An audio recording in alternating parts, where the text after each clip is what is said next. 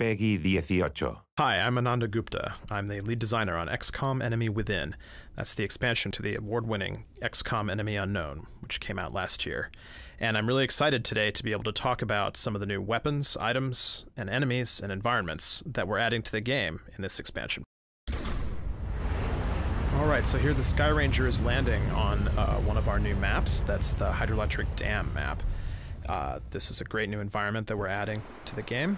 And here we're going to send in some of our rookies to take a look at what's going on. The red shirts are purely coincidental. And here's a Thin Man. Most of you will remember this enemy, and he does what Thin Men do. And a Muton should have even less trouble.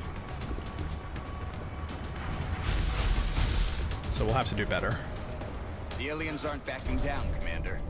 Now might be a good time to field test our latest advancements. Alright, our latest advancements. So, this is the Mech Trooper, as well as a pair of soldiers who have been genetically modified in XCOM's new genetics lab. Let's talk about the Mech Trooper first. So he is a new soldier class. He gets to wear the Mechanized Exoskeletal Cybersuit, or mech, and his main weapon is a minigun. These aliens are in cover, but our Mech Trooper can deal with that. He has an ability called Collateral Damage, and this lets him destroy cover at a very high ammo cost.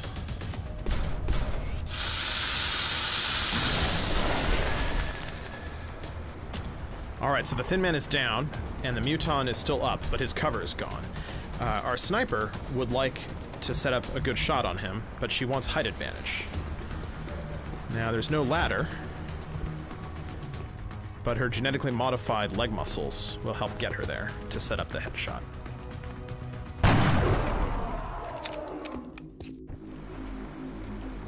Alright, the Muton is down, so we'll advance our other soldier to look for more threats on this battlescape.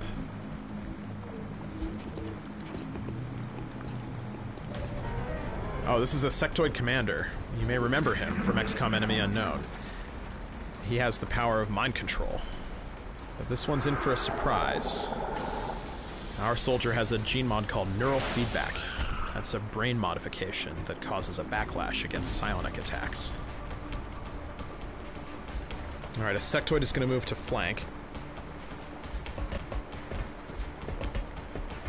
And a berserker is going to come in.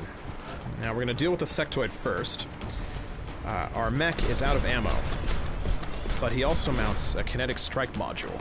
This is a rocket-powered fist that gives him a devastating close-quarters attack.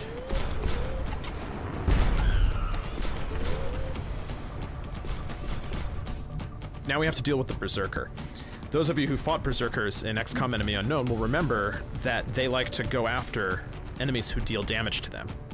So we're not going to shoot at him right away.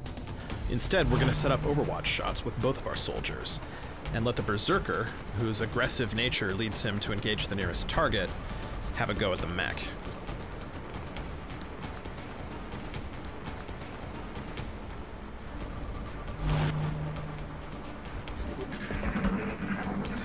So our soldiers take their reaction shots, but the Berserker is still alive and dangerous. You'll notice that XCOM's gene-modded soldiers have their own unique armor style. This gives them a distinctive look on the battlefield, but it works the same way as the rest of XCOM's armor technology.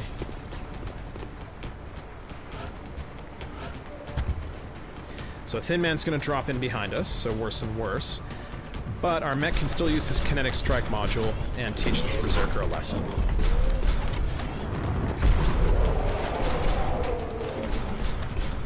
Alright, so the Berserker is down, but the Thin Man is still there. Now our sniper, however, has one of Dr. Shen's new inventions, and that's the needle grenade. So the needle grenade is like a regular grenade, but it has a huge blast radius. However, it also obeys cover, so the Thin Man will be hurt, but our soldier is safe.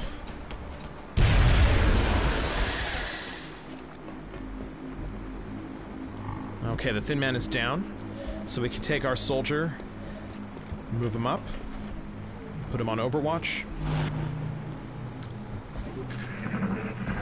And here we have a sectoid.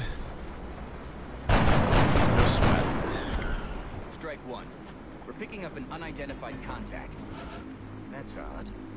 It almost looks like 2 signatures. Well, Central sounds concerned. We should check that out. So we'll move the mech up. And he'll meet the mechtoid.